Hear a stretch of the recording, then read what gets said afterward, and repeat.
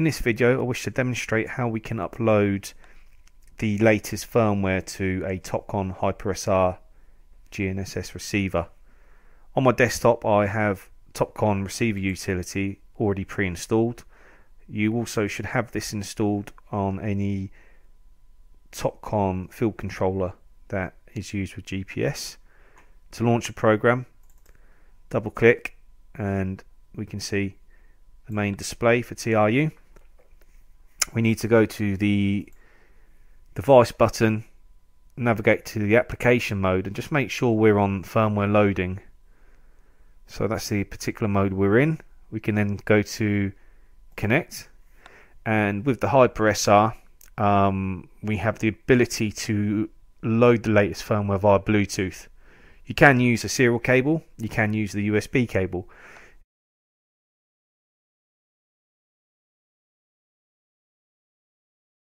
I've selected Bluetooth from the top. The device is already registered or recognized, but if this is blank, basically we tap the three icons. Let me just delete this.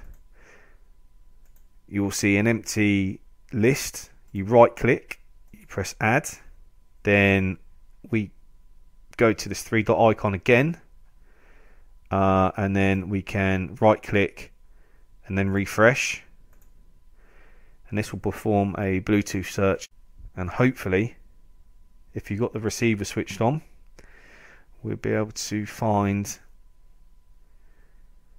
the Bluetooth address. So that was previously displayed, but I just wanted to show you how to do it. So you just highlight it, you'll notice the serial number is displayed, so that's corresponds to this serial number on the label. We highlight it, as I say, press OK. The address populates in this box. We press OK again, and then you'll see the device in your list. Press OK once more, and we can see the Bluetooth address here. Press connect and allow it to connect up. We hit this icon here. We need to target the receiver board, so from the drop down just make sure we've chose the right board. Some of these boards aren't applicable to this particular piece of hardware. In the latest version of TRU, I think I'm in 3.4, you've got the option for a one file .ldp load, so just leave it as it is. I think it's default with this particular receiver, you can't choose anything but that.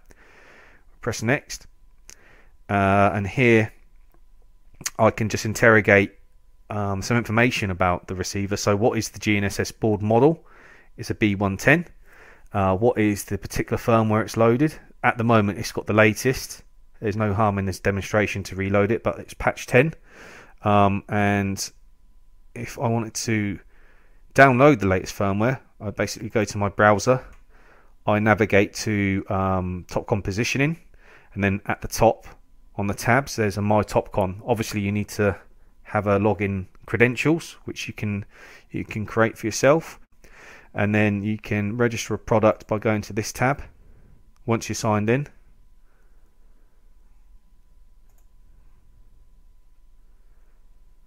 you can select the product by searching for it by typing in the search bar or using the list function here to find it via category, or you just basically find the image and you click on it, and that will take you through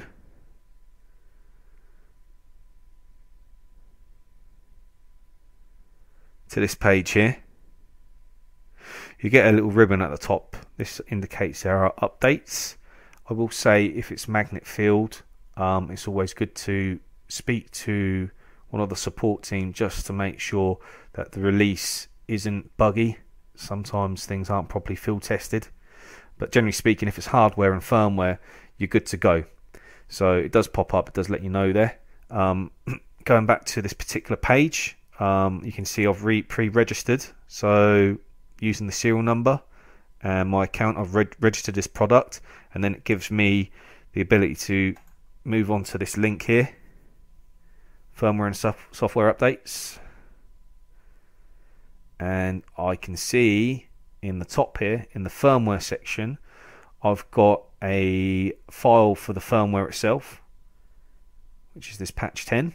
I can see PDF release notes, and this is the USB driver you need to install if you wish to connect via USB to mini USB cable. You can also see you can download your TRU versions here.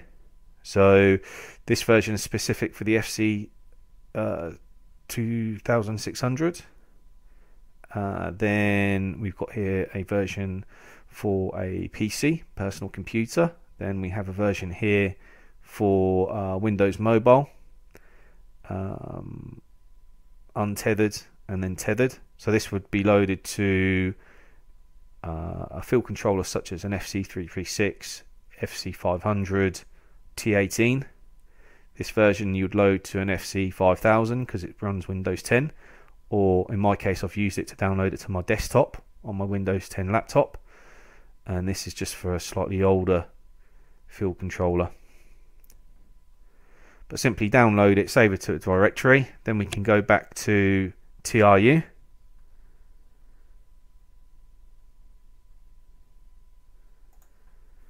And just checking again, cross-referencing the patch and the board version. There was only one board version to download from, so we're good to go. We press next, leave the data packet size as default, hit this icon, file icon to the right, just to dig down into your directory, just to make sure you're loading the correct firmware. So I can see from here I've saved it into a file called HyperSR, then extracted that file into here, and it gives me the correct file to choose to load here. So I'll just press open, double check my directory to that file is correct still, press next. And then via Bluetooth, what's actually happening, this uploading a flash image is downloading the file to the GPS receiver. This is why I get these lights going solid and reacting the way they are.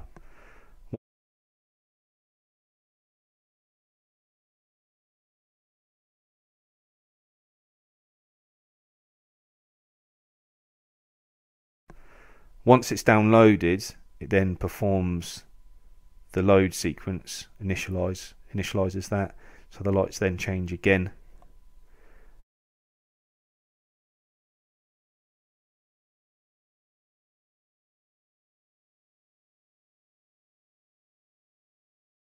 Going back to TRU, we press OK, and you can see it's booted us out back to the connection screen. Everything's disconnected, and what I will do, I will change the application mode to receiver managing, then I'll connect.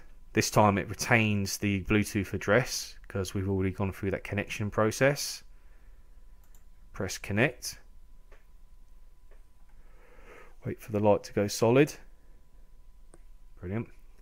And then I'm just gonna interrogate the board just to check that we still have the correct patch loaded, which we do. I'll probably conclude by taking the device out and then make sure that it is tracking satellites and you obtain a fix.